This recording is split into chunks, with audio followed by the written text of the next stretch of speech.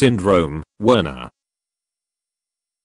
Syndrome, Werner, a premature aging disease that begins in adolescence or early in adulthood and results in apparent old age by 30 to 40 years of age. The characteristic features of Werner syndrome include short stature, premature graying and balding, wizened face, beaked nose, cataracts, scleroderma-like skin changes, especially in the extremities, subcutaneous calcification, deposits of calcium beneath the skin, premature arteriosclerosis, muscular atrophy and tendencies to diabetes mellitus and to tumors, especially osteosarcoma and meningioma. The disorder is inherited as an autosomal recessive trait. Cells from patients with Werner syndrome have a shorter lifespan in cell culture than do normal cells. The gene for Werner syndrome, symbolized WRN, is on chromosome 8, in the region of bands 8p12p11.2.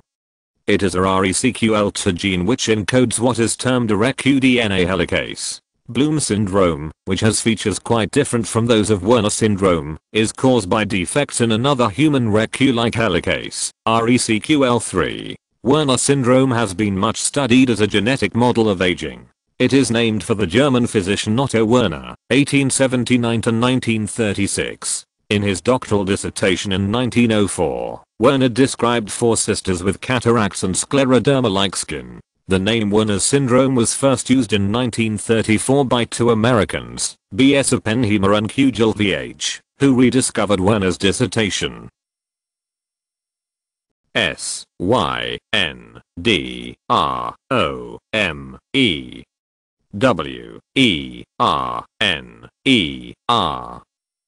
Syndrome, Werner.